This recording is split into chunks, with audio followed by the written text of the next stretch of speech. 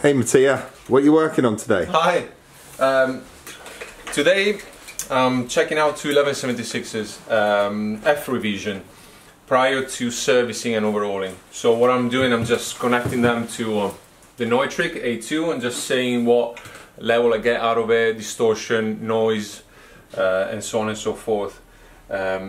What I think is interesting about these compressors is that they are classic compressors, and they went through quite a few revisions from A to H, and they all have their own slightly differences, but in terms of the type of compressor and what the effect is, they're all very similar to each other. There are a couple of things that I think is worth noting about these guys, and the main reason why they sound the way they do is because of the building blocks, which are very unique and distinct. So, in my experience, what creates most of the sound is the output stage and the compression type. This is a very specific case because this is the first one that they had that was class AB output. But all the others, and up to revision E, they all were class A output, so that one transistor driving the output transformer, whilst this one has got two in push-pull. So if you come closer, I'll show you. If we want to try and divide it into the building blocks, how it's built, it's very easy to see that this is the power supply stage or section. So you have the power transformer there, all the diodes there to rectify, the Zener there, and the capacitors that supply the board. So that's your power supply section. Then you can see this is the output section with the output transformer, the two transistors that drive that transformer. So this is an AB push-pull version instead of just having one transistor like I was mentioning earlier on. Then you have all the line amp there, meter driving, that's a 5534 basically, or an LM301. Then you have the FET there that does the gain reduction, the input transformer right there. That's the input transformer, and the input pad. So the way this thing is designed, which is very clever, of course, it's based around an 1108, actually I think this is the 1109 line amplifier. So this has got a fixed gain of 40 dB across, and all you do is you attenuate the input or the output. So this has got a fixed gain, there's no gain as such, or preamp gain. And what you do, you drive the input stage more or less to achieve more or less gain reduction. And it's a fixed threshold compressor. So what it means is that you can't really change the level of the threshold. Although, if you read the manual, which I kindly advise everyone to do because it's really interesting, especially the newer universal audio one has got a ton of information, and they tell you what kind of revisions were built, what serial numbers there were. It's very interesting to read. So going back to the threshold, there's one thing that changes the level of the threshold on this compressor, and is the ratio. So the threshold goes up as you go up in the ratio. So that's my lowest threshold, and then it goes up as you go into higher ratios. Ever so slightly, you're talking about 2-3 dB, no more than that, but that's what changes the threshold level. Another thing that is worth noticing on this guy, it's the side chain. Now, I should unplug it really first before I put my fingers into it, just in case I want to get electrocuted.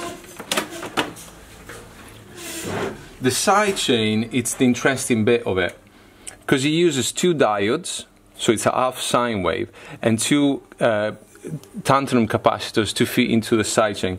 So that's what creates the very, very unique type of compression that only this type of compressor has.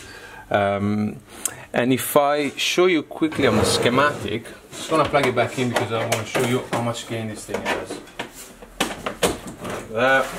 So if I show you the schematic, it's always interesting to see. That's your power supply stage, right there. So that's your transformer, the 4 diodes, the bulbs that go into the meter, the Zener, the big Zener on the heatsink, and that's the Zener that controls the -10 for the meter drive. So if we go that way, this is the gain reduction meter drive amp. So that's where it takes the voltage from. Interesting to note as well is that as you come into the circuit, the first thing that you hit is the T attenuator, which is the input pot. So that's the very first thing that any signal sees before you even get into the transformer. So what that does, it's a pretty much, well, not pretty much, it is a balanced attenuator, a T attenuator, that keeps the impedance constant. So anything that you feed into it will always see the same impedance. In this case, it's 600 ohm. So you get into the attenuator, you get into the transformer, and then the FET that does the gain reduction is there. Very interesting. So you're not amplifying anything. You're getting straight into here. And what this does is, as you push signal into it, it pulls the signal towards ground. So it's actually shunting whatever you feed into ground. That's what does the gain reduction. And then you have the signal preamp, 3 transistors, the output gain, sorry, it's called the output gain, but it's actually an output attenuator, and the signal line amp that then drives with the 2 push-pull transistors the output transformer. So that's a very, very clever design right there. All of this is connected to the gain control amp or the sidechain with the ratio buttons. It's amazing. This is what the 1176 is. And just to prove that this has got 40 dB of gain, what I'm going to do is I'm going to flatten out input and output, put it out of gain reduction.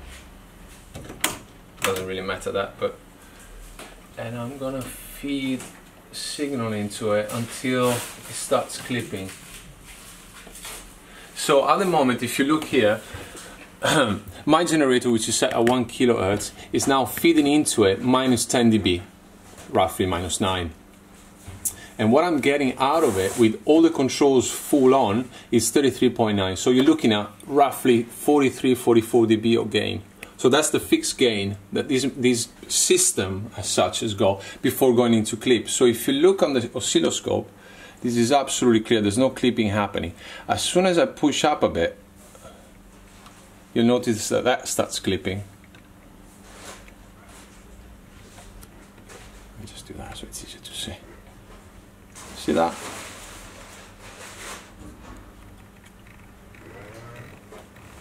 And the more you push, the more clipping you get.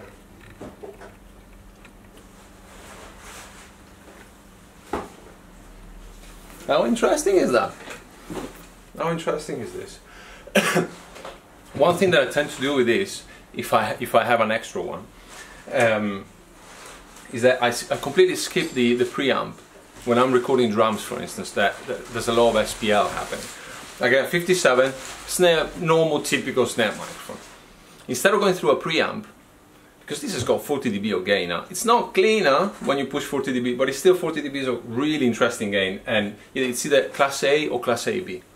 I take the 57, shove it straight onto the input full blast, output full blast, compression off, and then I tune the output to match the level of Pro Tools, so you get a really crunchy sound out of it. Worth a try. So that's my trick for today. And that's it, really. You don't say anything, Mark. Are you having a bad day or something? Yeah.